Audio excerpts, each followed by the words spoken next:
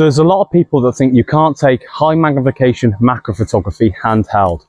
With today's technology, I'm here to show you differently. My name's Pete Burford, I'm an OM Systems ambassador, and I've partnered up with Laowa lenses to show you in this macro masterclass how I take high magnification handheld macro photography out in the field.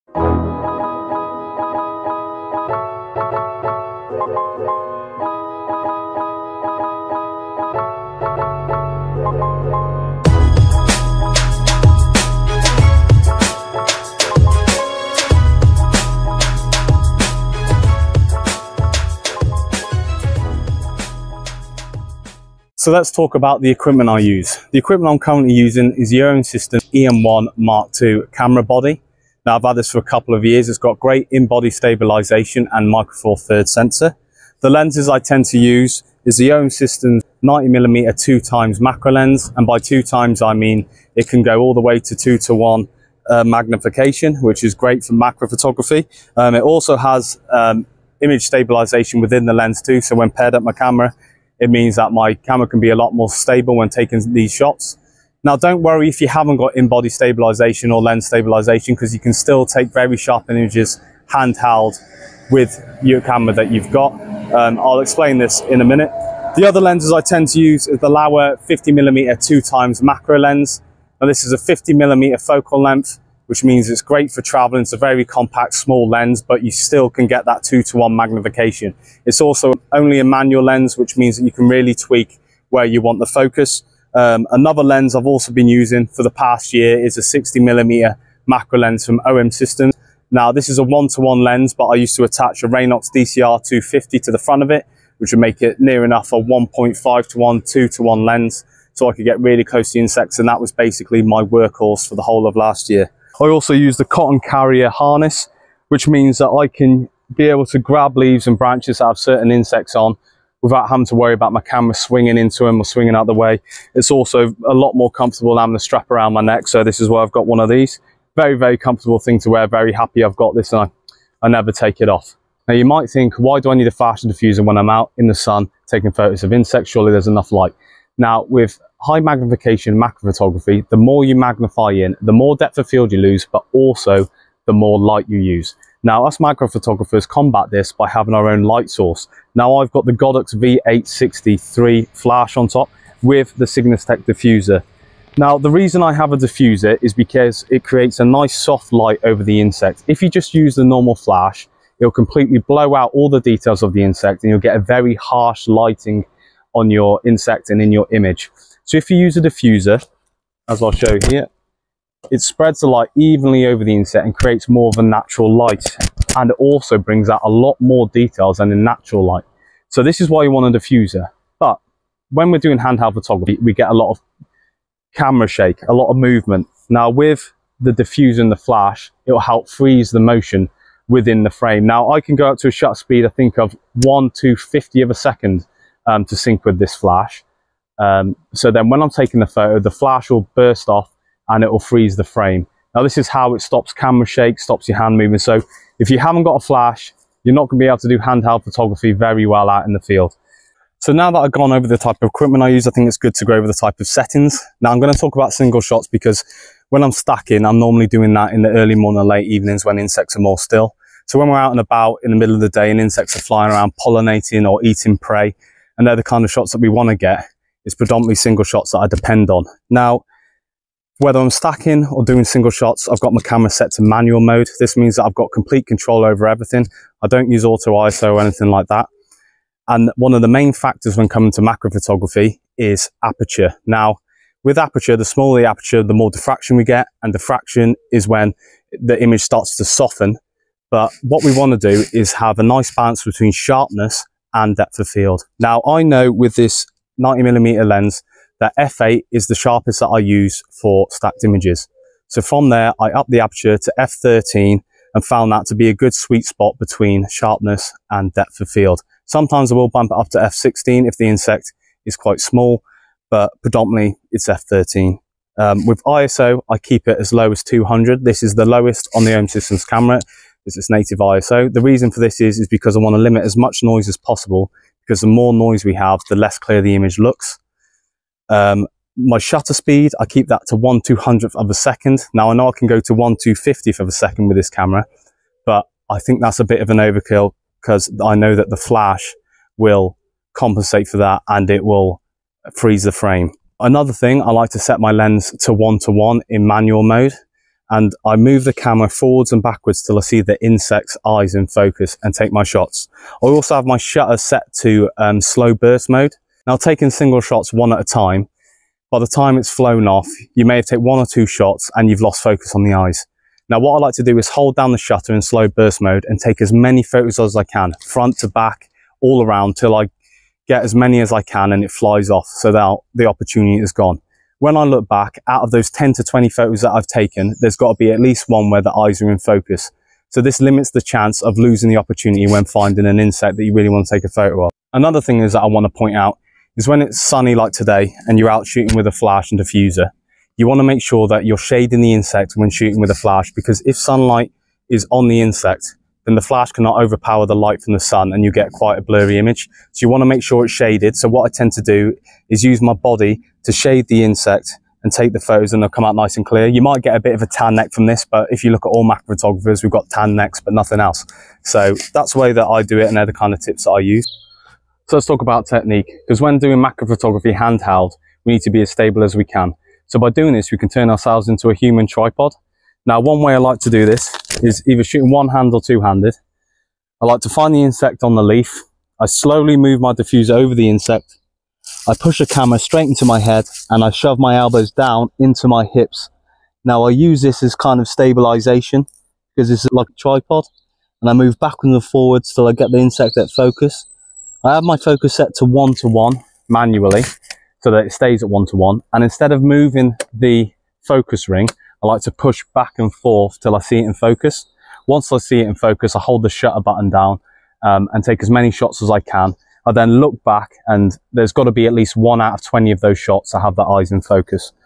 So when I'm looking around for insects, one of the main things I look at are flowers. Now, most insects are pollinators, so you've got bees, wasps, flies, hoverflies, stuff like that. They'll be going in and out collecting pollen. Now, if you move slowly enough, they're too bothered about getting pollen and nectar than they are with you. If you start waving your camera around or moving really fast or brushing the bush that they're on, they will fly away. So we've got to be careful and we've got to move slow. Now, when I'm crouched in this position, this is one of the ways I like to stabilize my camera and turn myself into a human tripod. Now, I've got my one knee up like this and my one knee crouched down like that. I put my one arm on this leg with the camera in to stabilize the camera, and then I put my elbow on the other leg and stabilize the lens barrel. Now, like I said before, I've got my camera set to manual focus at 1:1, and I'm pushing forwards with the lens just slowly till I can see everything in focus. Now, we have to also remember that we're not going to get the shot we want straight away. With macro photography, it's a lot to do with patience and determination to get the kind of shots that you want. Now, I know they're going to be flying in and out. I'm mostly going to get the back and the wings of them flying out, but there may be times where they come out with the face coming forward. So we've just got to take our time, really watch the insect and watch its behaviors and see how it acts. And that's how we'll know when we're able to get the shot that we want. So when taking high magnification macro photography handheld, it's not only hard to take photos of the insects, but it's also hard to spot them as well. So I'm going to go over quickly the kind of environment you want to be in to find these subjects. So somewhere where there's a body of water, like a fishing pond or a river, you'll find a lot of damselflies and dragonflies hatching out of there and flying around. You'll also find at night time that'll be roosting around the pond at night on the reeds, which makes it really easy to do stacked images.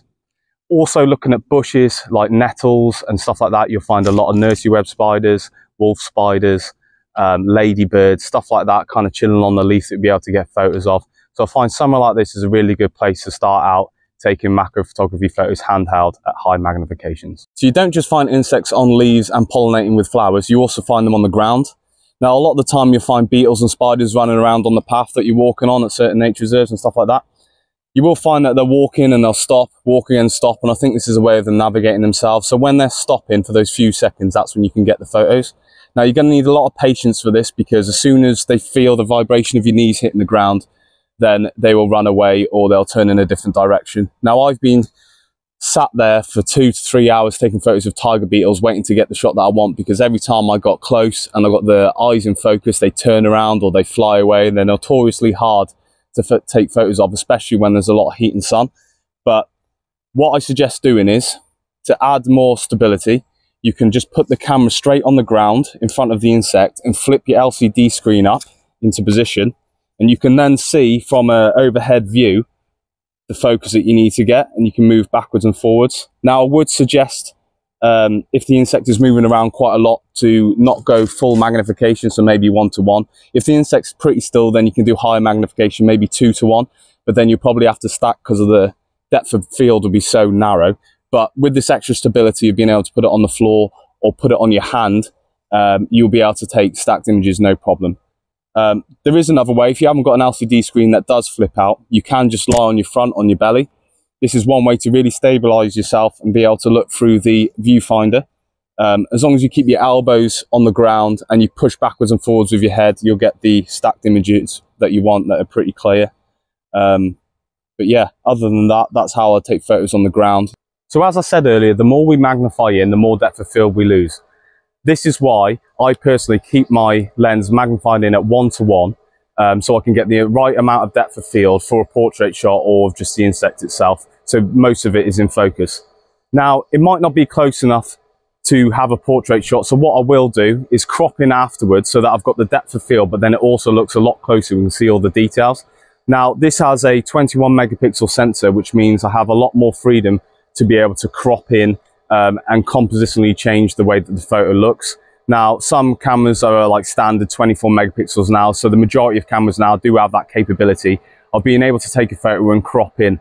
Now, my subjects will fill up maybe 1/3 of the frame to 1:1. The only time I'll go further than 1:1 is when I'm focus stacking. So when we want to go further than 1:1 and we start to do 2:1 or further, which both the Laowa 50mm and the OM system 90mm can do, we have to kind of delve into focus stacking. Now, we can add even more magnification by adding a Raynox DCR 250 magnifier to the front of your lens, which just clips onto the front and just gets us that little bit closer to the insect. But 2:1 for most insects, especially in the UK, is adequate enough. I find that when you put it into 2:1, you're going to lose a lot more stability. A lot of people will use a small tripod of sorts to help out.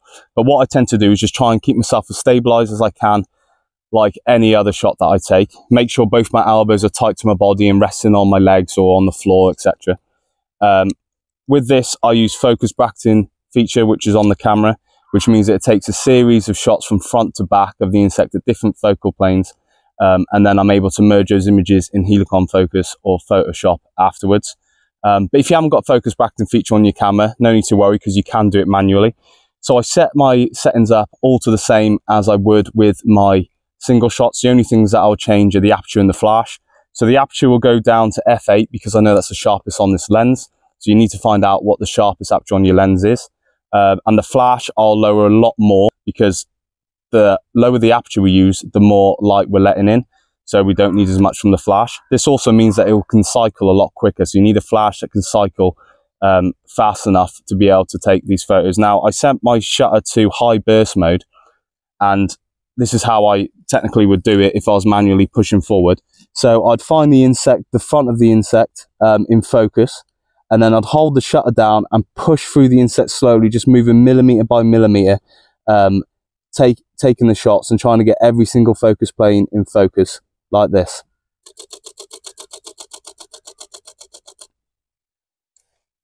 Now, sometimes you may miss a frame. So to combat this, I like to go front to back of the insect, back to front, and then repeat that and do front to back, back to front. Now, some people might think that's a bit of overkill, but there's nothing worse than getting home, putting a stack together with really nice composition, and then for it to come out with a blurred line in the middle and you've missed the focus plane. So I make sure that I, cut out all chances with that and just take as many shots as I can, especially when it's a subject that I've been after for a while. So I'm just going to go through a few things to take away with you today because there has been a lot of information within this video. Number one is patience. You're never going to get the right macro photo straight away. So make sure you keep at it, keep persistent and keep following those bugs and you will get the photo you're after. Number two, be respectful to the insects and nature itself. Don't be grabbing insects and picking them up to take the photos. Make sure that you limit as much disturbance as you can. I only twist the leaves every now and again, or maybe cut off a leaf with an insect in it and make sure I slowly put it back on the leaf or the plant that it came from after I've took the images that I need. Number three, make sure you've got the right equipment. So a macro lens of 1:1 or 2:1, like the Laowa 50mm or the OM system 90mm can produce. Another one, which is a big one, number 4, is a flash and diffuser. The reason for this is because the flash freezes the motion within the frame, so it stops camera shake that is, you know, going to happen when we're doing handheld photography. So that is a definite must. Number 5 is make sure you do your research. You know, you need to find out where these bugs are, the kind of environment to be in, you know, when they come out from like April to September or even July to September. And also have fun. Now with macro photography, it's all about showing the beauty of insects and nature around us and really showing the biodiversity within it. So just have fun with it, don't take it too seriously, and enjoy yourself. My name's Pete Burford, I'm an OM System Ambassador, and I really hope this video helps you to learn how to take high magnification macro photography photos handheld out in the field and really inspire you to get out that dusty macro lens and show the biodiversity of insects. Now it's a really sunny day here today, so I'm going to go out and take some photos myself. So thank you very much for taking the time to listen, and I really hope this helps you on your macro photography journey.